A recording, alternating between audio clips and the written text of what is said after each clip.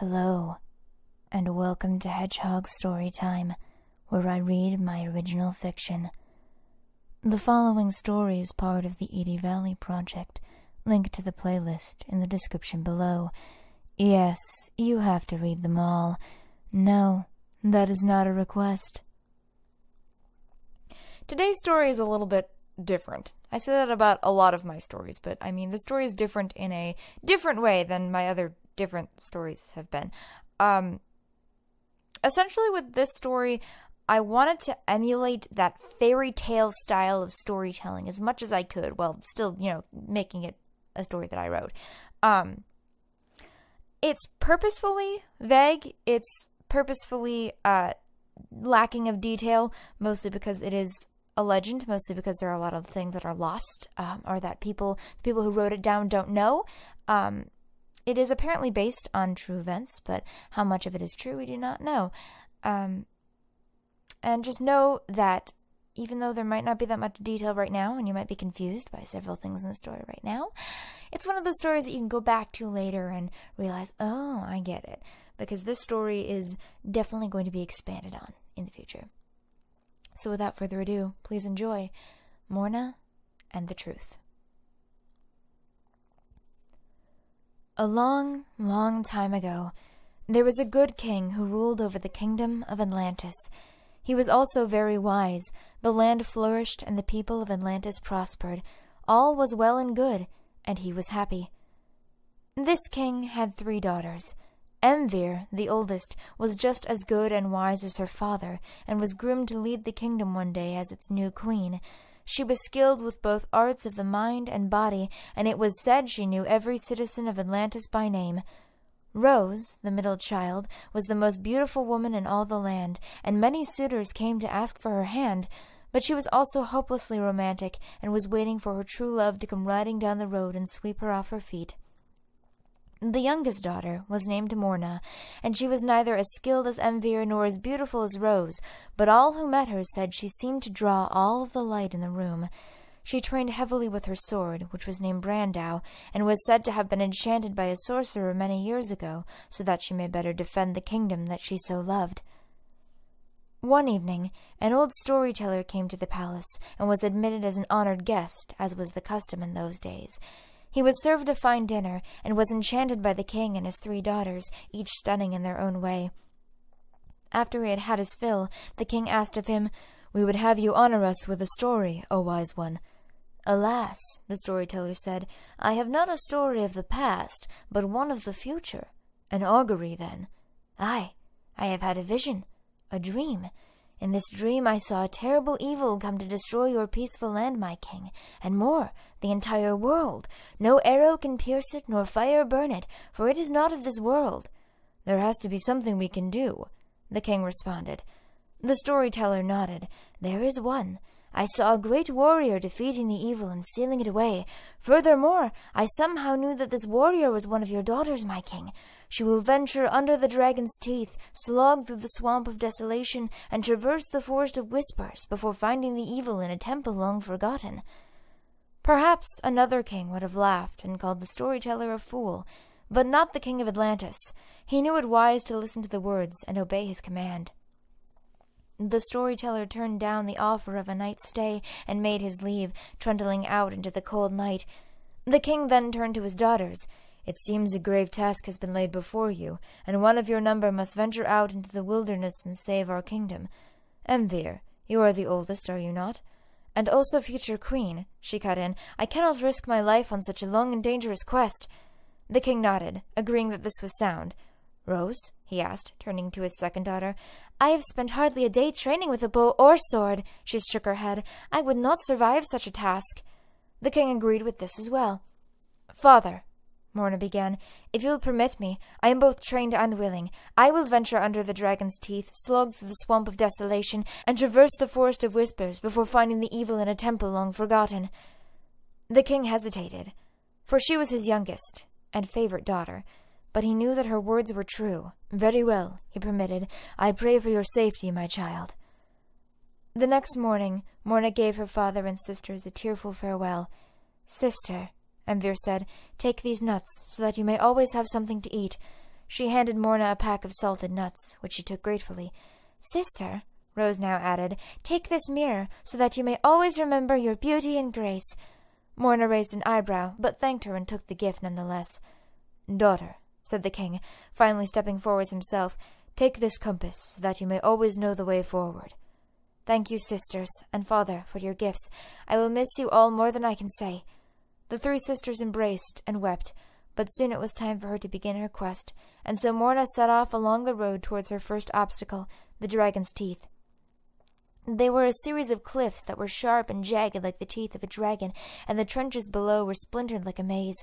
Many warriors had gotten lost and perished in its grasp. Muirne remembered the gift her father had given her, the compass, but when she took it out, she saw that it didn't point north at all. Why would her father give her a broken compass? He wouldn't. Perhaps it pointed to something other than north. So she took the compass in hand and began her journey through the crevice. She traveled for 3 days and nights, wandering through the silent stone, but she was never lost. Whenever she reached a crossroads, the compass pointed in the direction she needed to go. Before long, Muirne could see the end of the dragon's teeth ahead of her, but they weren't willing to let her go so easily. "Who goes there?" asked a voice. Muirne looked upwards to see a man floating above her. He must have been a wizard, or sorcerer of some kind. "I am Muirne, the youngest princess of Atlantis. Who might you be, my good wizard?" "My name is Gilvaden the All-Knowing, and I am not a wizard but a warlock. I'm afraid I cannot let you pass." He explained that he knew of her quest, and that he would not allow her to pass without first defeating him. Muirne readied her sword Brandau, but before she could strike, the warlock was gone. A second later he appeared behind her and nearly struck her down. "Why are you smiling?" his voice asked from the air. Indeed, she was smiling, for Muirne was looking down at her compass. Now she finally realized what it was pointing towards, the nearest source of magic. Without warning, the needle spun around to behind her again, and Muirne struck out with Brandau and cut the warlock's cheek. She held the sword to his throat, and the warlock conceded defeat. "My life is forfeit. Do what you will with me." The warlock hung his head. "I would have you come with me," Muirne replied. "I have need of your magical prowess." And so the two continued out of the dragon's teeth and into the swamp of desolation. Here the air was heavy and moist, and the trees blocked out most of the light, so that the ground was wet and soupy beneath their feet. Here and there were pools of bubbling mud. "That is not mud at all," the warlock corrected Muirne, "but a living thing. They will devour you whole if you step in them." So they continued through the swamp, avoiding the puddles and all of the other things that lurked in the shadows, but eventually they came to a large pool of the living mud that stretched as far as they could see in both directions. "You go to the right, and I'll go to the left," Muirne commanded, "and we'll meet back here at sunset. We must see if we can find the edge of this mud." Muirne went her way, and the warlock went his, but when they both returned at sunset, neither of them had found the edge of the pool. In frustration, the warlock cast a pall of darkness onto the pool, but it only seemed to grow bigger. This made Muirne think. If it ate the darkness, perhaps it feared the light, yet how could she pull the sun through the deep trees? Then she smiled. She pulled out the mirror that Rose had given her. It seemed it would have a use after all. She pointed it at a shaft of light that peeked through the trees and aimed it at the mud. It almost seemed to squeal as it shrunk away, providing a path for Muirne and the warlock to traverse. In this manner they proceeded through the swamp, and within 2 days the ground grew firm once more, and the trees no longer drooped so low over the dirt path. They had arrived in the Forest of Whispers. Here was calm and peace, at least compared to the bleakness they left behind. The trees swooshed in the breeze, and the light landed in dappled patches on the soft ground. For a while Muirne and the warlock simply traveled in silence, enjoying the wind that almost seemed to whisper around them. However, soon the sun was setting through the trees, and they found themselves no closer to the end. They made camp for the night, and all the while the wind blew fiercer, as if trying to speak. The next morning they continued on their way, but found themselves passing trees they knew they had passed just yesterday. The wind nearly blew them off their feet with its strength, yet suddenly they could hear it speaking. "None shall pass these woods who do not give an offering. You must give us a piece of your hearts, or you shall wander these woods forevermore." "But how are we to give you our hearts and live?" the warlock asked the wind. But the wind made no reply. Muirne sat and thought. A piece of her heart. She feared she had none left to give. Most of her heart lay back in Atlantis, with her father and her sisters, just as they had given pieces of their hearts to her. She smiled. and pulled out the bag of nuts that Envir had given her. "Wind," she said, "take this, a gift from my sister, a piece of her heart for me." Opening the bag, the nuts flew away into the breeze, which gradually slowed to a halt. Out of the hole in a nearby tree, a tiny person appeared. "Well done," she smiled. "I am the spirit of this forest, and you have succeeded in my test. You are worthy to continue your quest, travelers." The small spirit bowed and pointed the way out of the forest. "Past here you will pass 3 doors. No matter what you see, you must not go through the first 2. The evil that you seek lies through the 3rd door." Muirne and the warlock thanked the spirit and continued on their way. On the edge of the woods, they started to see stones and crumbling structures, and gradually they found themselves in the ruins of a city. Neither of them had known such a thing to exist. As they looked, they found no doors. No wood could survive this amount of decay. But as Muirne was passing an empty doorway, the interior began to glow and ripple like water. "Why have you stopped?" the warlock asked. "Can't you see it? The door," she replied, but the warlock just shook his head.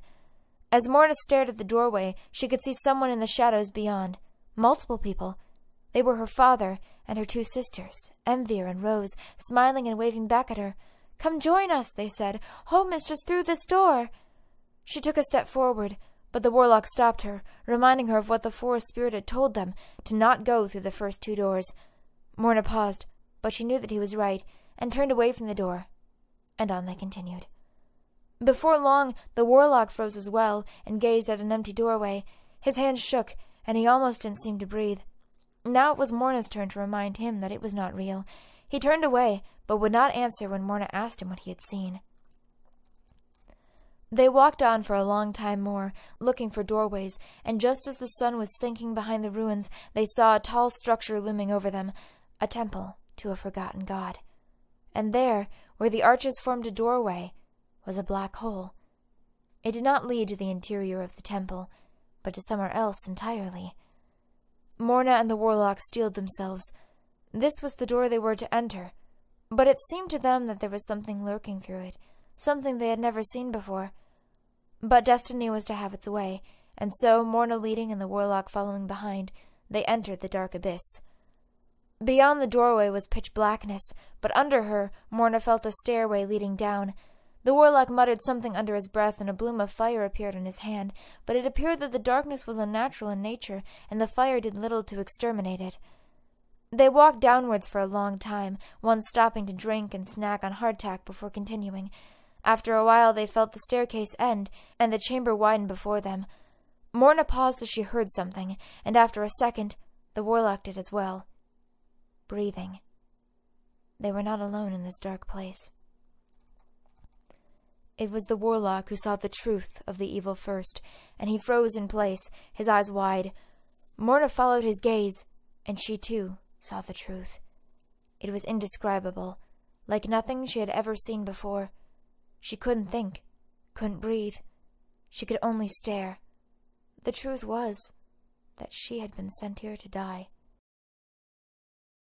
The evil grinned down at them, or at least could have been grinning. Muirne almost turned and ran, but she suddenly found her sword Brandau in her hand, glowing brighter than any light. It was then she knew what she must do. The warlock nodded, understanding as well as she did what must happen. They could not kill this evil, so they must seal it in a place where no one would ever find it. The warlock used his limited powers of light to hold the evil in place while Muirne slashed and stabbed it. It screamed, a sound that nearly shattered the marrow in her bones, but she held on, and together the 3 of them fell into darkness. Most tales end happily, with the hero triumphant, returning home to glory and fortune. This is not one of those stories. In fact, this is not the true story at all.